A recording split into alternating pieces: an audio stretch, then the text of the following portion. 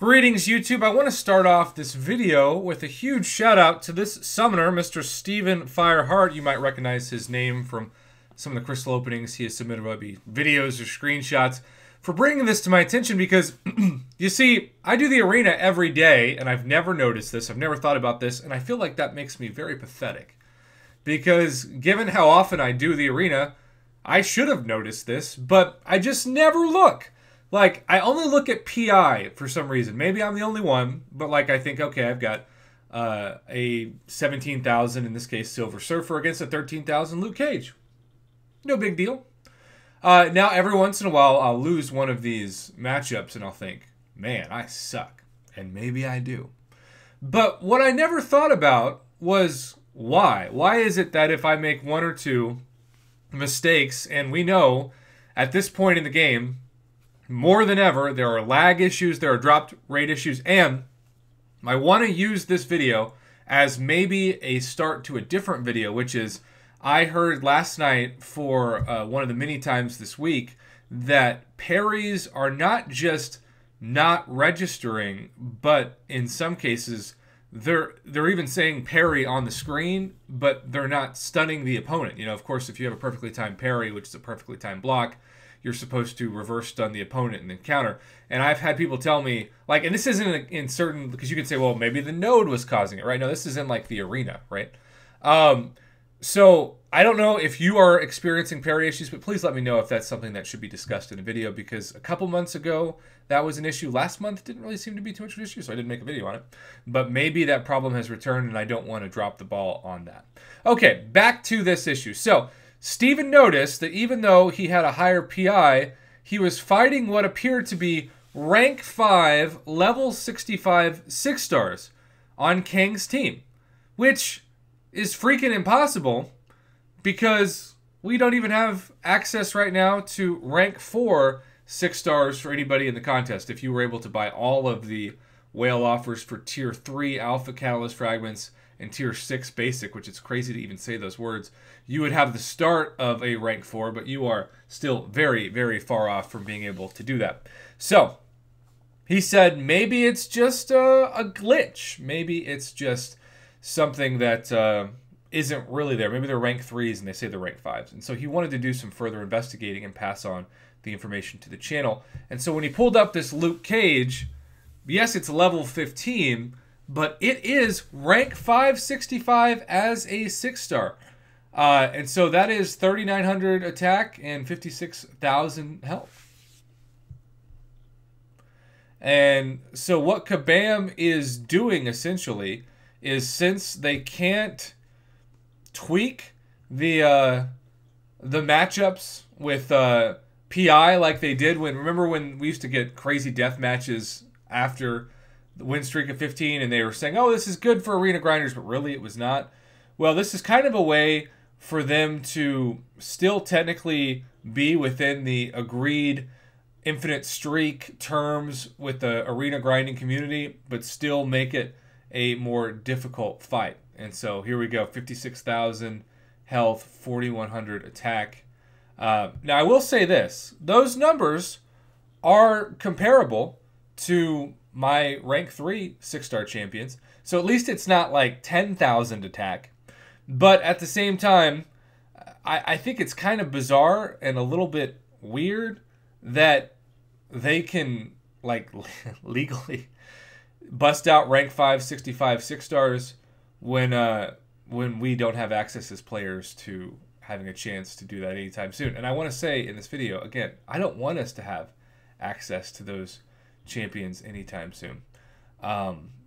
But, you know, I do think it is a way for Kabam to put some relatively tough matchups, and maybe it's the SIG level that is causing their PI to be so low.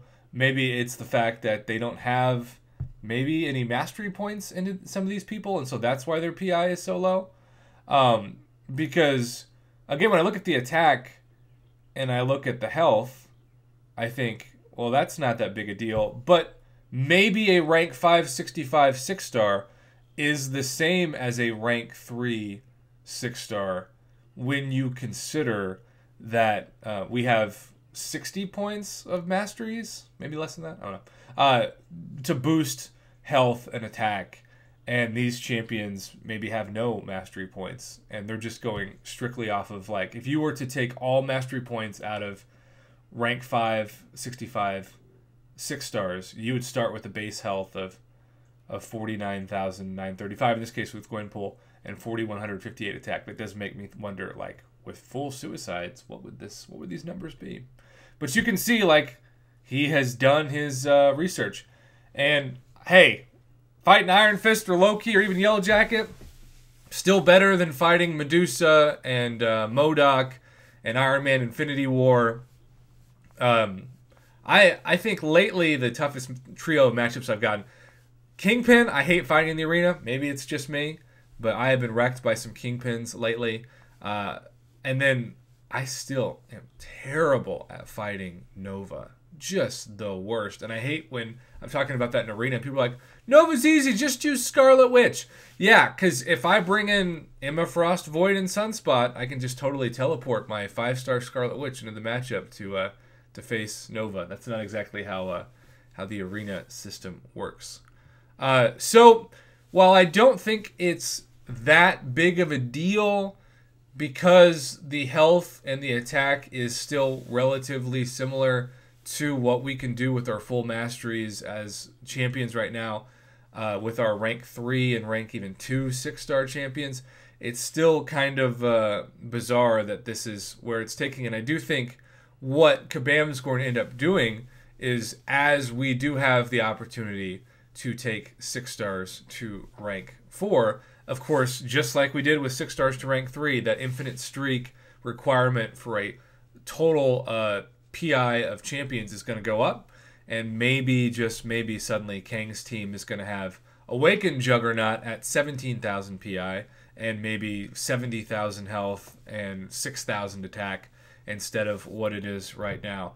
But I think this is not a big deal right now, but it's still worth monitoring, and I really do appreciate Steven's ability to do the research, to look these defenders up, to see that they are SIG 20 or SIG 12 or SIG 9, and that they have the the foundation for being defenders, because we always fight Kang's team, right? Being defenders that will fight forever. I do wonder sometimes when they put these in here, like, is this a way to attempt to curve bots or some kind of cheating?